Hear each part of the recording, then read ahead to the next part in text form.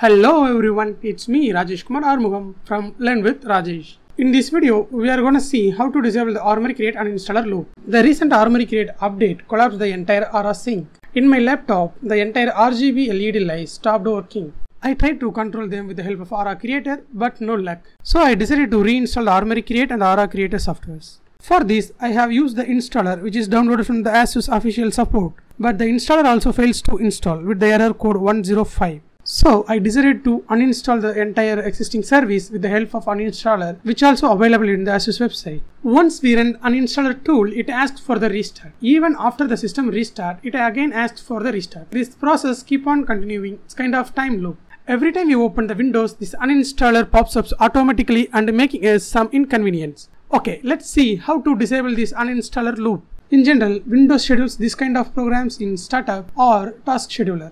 In our case, the uninstaller schedules the next launch event with the help of task scheduler. Let's open the task scheduler, click start and search for task scheduler.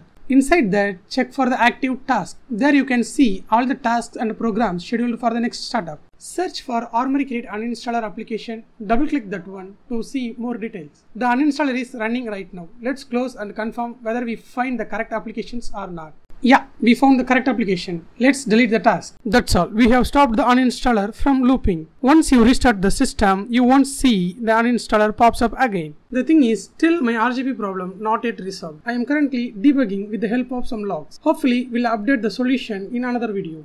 Thanks for watching the video and don't forget to subscribe and click the jingle bell button.